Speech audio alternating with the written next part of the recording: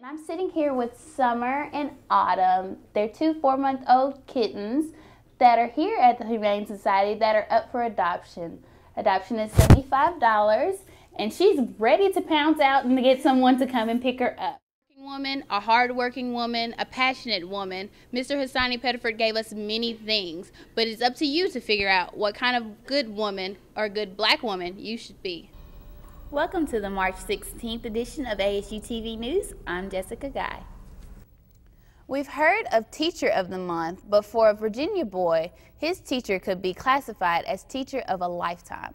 Celebrities are joining the effort to raise money for Japan's disaster relief. Lady Gaga is joining the effort to raise money for the victims of Japan's earthquake and tsunami. She's calling on her friends to buy special bracelets available at her online store. Welcome back to ASU-TV News. I'm Jessica Guy, and here is what's happening in the sports world. The NCAA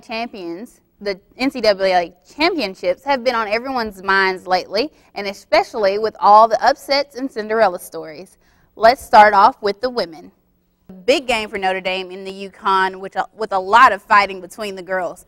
And here you see that the Fighting Irish take it from the Yukon and get all the way down for a nice layup finish.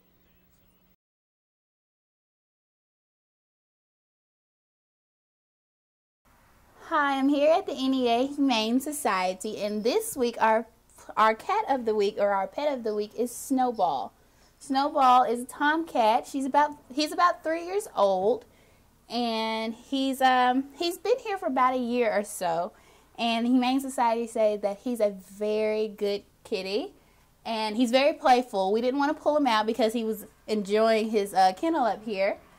So as you can see, he's very playful. He loves being rubbed. So come on out to the Humane Society and come and try to adopt Snowball. He's about $75, and I'm pretty sure $75 will go a long way with this cat. So come on out to NEA Humane Society and come adopt a cat. When black women read the book, they love me because they realize that finally somebody's addressing many of the issues that they've been dealing with for so many years. The book that author Hassani Pettiford is referring to is Why We Hate Black Women and Why We Should Love Them. Pettiford spoke to a crowd of about 100 students and some faculty on the black perspective of women. The book also touched on many key points such as relationships, sex, the different definitions of a good woman or a good man, and many others. In one clip shown to the audience, a woman was quoted to say, "Sex sells. Crack sells too, but that doesn't make it good," a quote which touched many in the audience. The audience was very in tune to what Mr. Pettiford had to say. I spoke with Tremont Taylor on his reactions to what this powerful speaker had to say. I enjoyed the seminar, especially the topics on how the names that we call black women today went back all the way back to slavery. You know, with, I'm not going to say the names, but, you know, certain names that we call women and why we shouldn't call those women names and how they relate to one another. If we're calling ourselves, you know what I'm saying, different names and calling women different names. That was one of the highlights of the seminar to me. Pettiford was gracious for the turnout of students and faculty. When asked his personal opinion of the black perspective, he had this to say. We are addicted to our own degradation. And so when our people negatively portray us, we buy tickets, we eat popcorn, we sit in the front row, we have a good time, and don't realize that we're being pigeonholed into a negative image that the world perceives black women as being. There are many definitions of what a good black woman should be. May it be a good, strong working woman, a hard-working woman, a passionate woman. Mr. Hassani Pettiford gave us many things, but it's up to you to figure out what kind of good woman or good black woman you should be. Jessica Guy, ASU-TV News.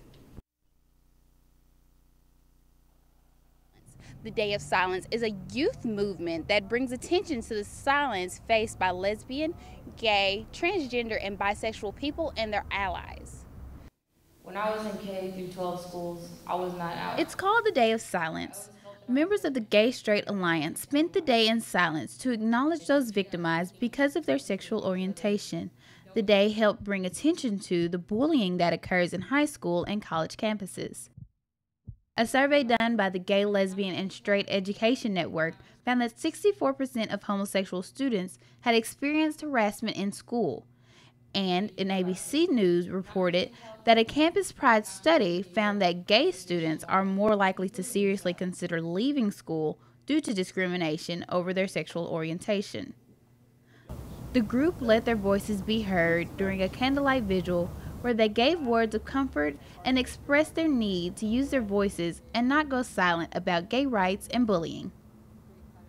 They wanted to end the day in saying this: I believe that ending the silence is a step toward building awareness and making a commitment to address these injustices. Think about the voices that you're not hearing today. Jessica Guy, ASU-TV News.